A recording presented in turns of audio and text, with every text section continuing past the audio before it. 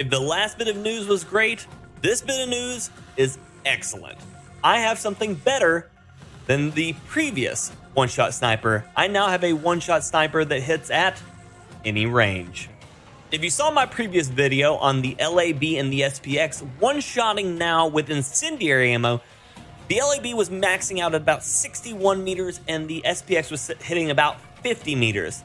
But today, I have managed to turn the MCPR into a one-shot sniper as well. So with the incendiary ammo on the MCPR, you can now one-shot headshot at any range I've landed a headshot so far.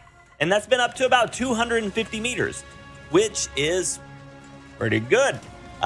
You've got a couple of pros and a couple of cons. Again, the incendiary ammo is terrible at bullet velocity. You're sitting around 800, which the MCPR max is about 1400 meters per second.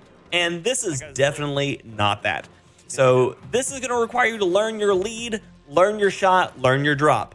But, oh, it's so much fun. We have a really nice build for it, which is going to be super aggressive. It's going to work exceptionally well inside of Ashika Island. You can change out one of the items and put on the long barrel if you want to hit around 900 FPS. But, I would say honestly take the speed and get aggressive with the MCPR and enjoy it until, of course, Raven comes in and ruins our fun. But, you know, hey, Call of Duty's got to be fun somehow, and if you're a sniper like me, enjoy this.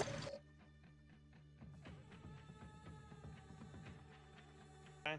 Oh, he's downed, actually? So is that guy out of the air?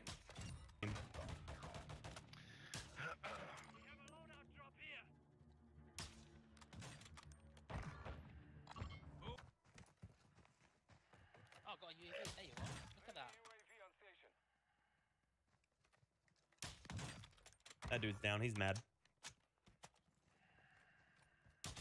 Now he's dead. He's more mad.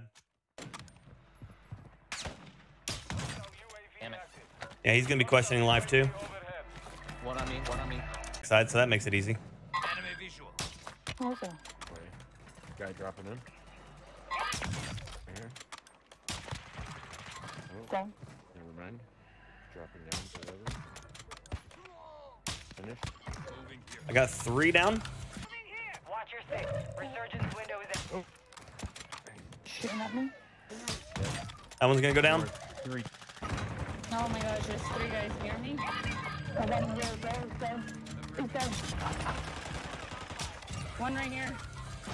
I got him. Nice, guys. GG.